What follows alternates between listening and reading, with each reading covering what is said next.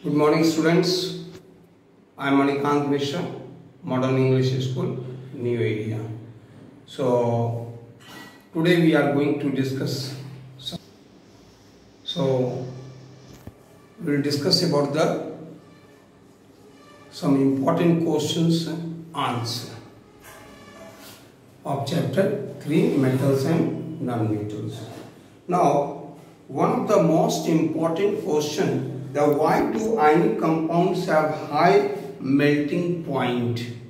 As you know that the ionic compounds are nothing but is formed due to interaction of two oppositely charged ion. Ionic compound is nothing but it is an interaction of two oppositely charged ion. So due to interaction of oppositely charged ion, a strong force is acting between them, and that force is called electrostatic force of attraction. Also it is called ionic interaction. So due to strong electrostatic force of attraction, ionic compounds have high melting point. Why do ionic compounds have high melting point?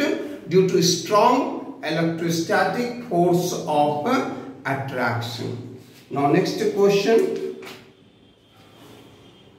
Which of the following pairs will give the displacement reaction? For this you must remember the reactivity series of metal. Like here is one option is NaCl solution and copper metal. My dear students, as you know that Na is almost at the top, means highly reactive metal, and the copper is at the bottom. So the copper cannot displace Na from NaCl solution. First option is wrong.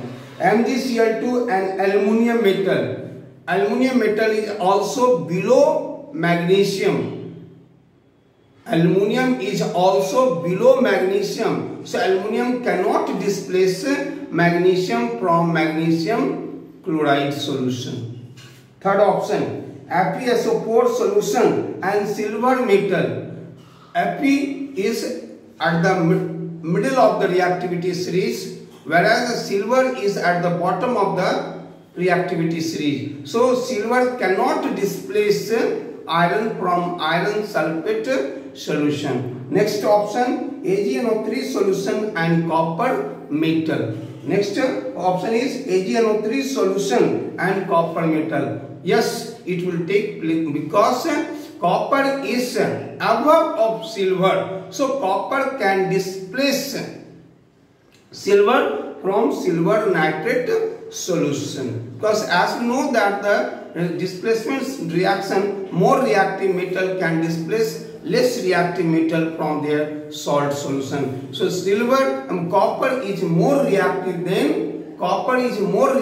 than silver. So copper will be able to displace silver from silver nitrate solution. So last option is correct. Now next question. Which of the following method is suitable for preventing an iron frying pan from rusting? Iron frying pan जो mummy use करती है भुजिया वगैरह बनाने में, है ना? So how do we prevent from rusting of that particular pan? So first option is applying grease. No. Applying paint. No. Applying a coating of zinc. Yes. All of the above. No. Applying a coating of zinc. Next question. An element reacts with oxygen to give a compound with a high melting point. This compound is also soluble in soluble in water. The element is likely to be. Please, here two clues are given to you. Two keys are given to you. One is what? High melting point, and second is soluble in water. So high melting point is possible only in electrovalent compound. or ionic compound. So now first is calcium. Yes. Second, carbon. No. Third, silicon. No. Fourth, iron compound is not soluble in water. It may form ionic compound. Their ionic character is also less due to bigger in size. Okay, so what could be the correct option? Calcium. What could be the correct? Calcium. Food cans are coated with tin, not with zinc, because zinc is costlier than tin. No. Okay, one option, sorry. Zinc is costlier than tin. Zinc has a higher melting point than tin. No, it is wrong. Zinc is more reactive than tin. Yes. Zinc is less reactive than tin. No, zinc is more reactive than tin. What are amphoteric oxides? The metal oxide which show acidic as well as basic behavior under certain conditions, like aluminum oxide and zinc oxide. Thank you. Have a nice day.